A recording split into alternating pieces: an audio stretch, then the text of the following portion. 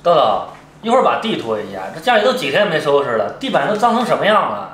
谁嫌脏谁收拾，关我什么事儿啊？哎，妈，你看他，这都几天了还没消气儿，一跟他说话就冲我。家里除了波妞，什么家务他都不管，他还有点贤妻良母的样子吗？豆豆心情不好，你少招他。这会儿我也没啥事，我拖地。阿姨，我来拖吧。嫂子啊是城里姑娘，比较娇贵，有时候想偷些懒也是情有可原的。哎，你没开电源怎么拖呀？电源。婷婷，豆豆上次睡懒觉，你说你把家里的活都干一遍，不会是没用过我们家的洗地机吧？哦，我应该是忘了拖地了，上次。没事儿，我记得你把桌子擦得还挺干净，用什么擦的？哦，我用抹布一点点擦的，当然干净啦。是吗？可是我们家没有抹布，豆豆为了节俭攒了不少废弃的洗脸巾，我们家平常都是用那个擦桌子。哦，那应该是我弄错了。妈，你问这个干嘛呀？婷婷不管用什么擦的，都比豆豆勤快100倍，整天不是睡懒觉就是闹脾气，家里的事儿是一点都不管。对了，婷婷，上次来找你的那个小伙子现在怎么样了？又打扰你了吗？哦，多亏你们帮忙，他现在就没有再找过我了。那就好，我想他那小伙子也应该不太聪明。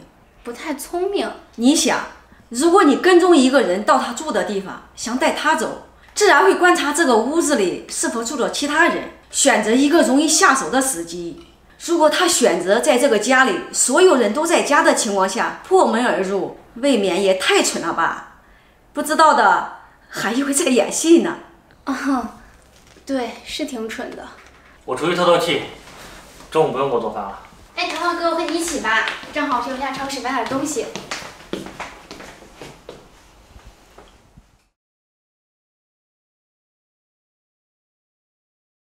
婷婷，这有份合同需要你签个字。合同？什么合同啊？阿姨，这是……你不是一直觉得住在我们这不方便吗？阿姨就帮你找了个房子，挺不错的，签了合同，明天就能入住。可是我现在还付不起租金呢。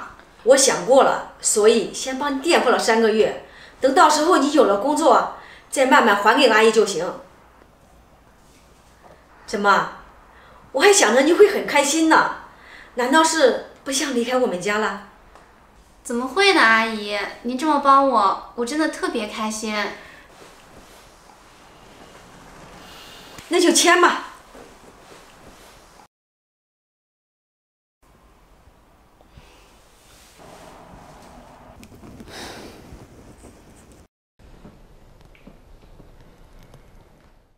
喂，妈。儿子，记得今天是什么日子吧？豆豆把菜都做好了，赶紧回来啊！我刚把婷婷送到出租屋，现在就回去，最多20分钟。路上慢点开，我们在家等你哦。哎，好。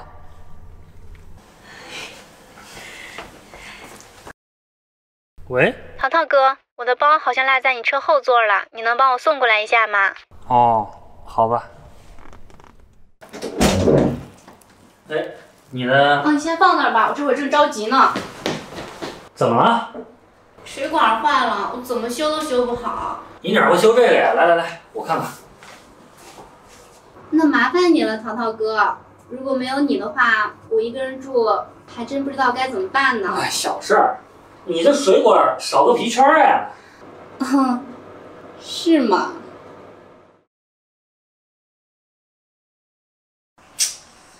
这怎么还不接电话呀？都这会儿了还不回来，该不会出什么事儿了吧？别瞎想，今天是你们的结婚纪念日，他都说好了要回来陪你，说不定是半路给你准备惊喜去了。今天打扮得这么好看，可不能浪费。来，妈先帮你拍几张照。漏水的地方帮你修好了，回头买个密封芯装上就行了。什么味儿啊，这么香？辛苦啦，尝尝我新做的菜。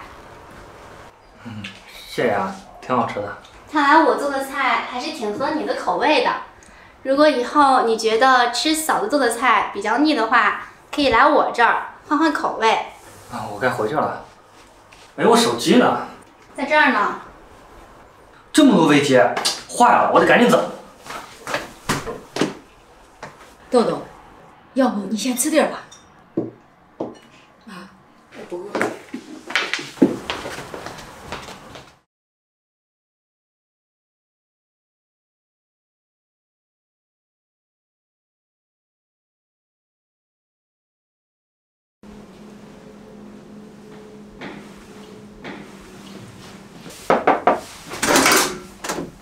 婷婷，阿姨好，我是来找嫂子的，她在家吗？豆豆出去买菜了，你进来吧。正好我也有些事想跟你说。阿姨，我知道你想说什么。我今天呐，就是为这事儿来的。淘淘哥和嫂子的纪念日被我给搅坏了，我真的特别过意不去。但你要相信我，我真的不是故意的。婷婷，阿姨不是怪你，只是淘淘结婚了，就算你们小时候关系再好，也不能没分寸。毕竟你得尊重豆豆这个女主人的身份。唉，真羡慕嫂子有个您这么好的婆婆。哎，听我妈说你有个镯子，连亲生女儿都没舍得给，却传给了嫂子。我特别想看一下。这，阿姨，我没别的意思，只是我大学的时候呀，学的是文博专业，对这些年代久远的玩意儿啊特别感兴趣，说不定呀还能帮您鉴赏出它的文物价值呢。行吧，那我去拿。哇，这色泽历经100年还是这么光亮，真不愧是。我回来了。哎，嫂子，我帮你拿吧。这镯子哪儿的？阿姨拿给我的。啊，婷婷大学学历史的，我想。妈，你应该知道这镯子对我来说意味着什么吧？也应该知道我对婷婷是什么态度吧？淘淘不管我的感受，在结婚纪念日抛下我去和这个女人待了1晚上。连您也可以不管我的想法，把咱家的传家宝带到他手上。你们全家人没有一个人在乎我的感受。自从婷婷来了，你们所有人都向着她。她和你们认识的时间长，胜似亲人。我就是这个家唯一的外人，对吧？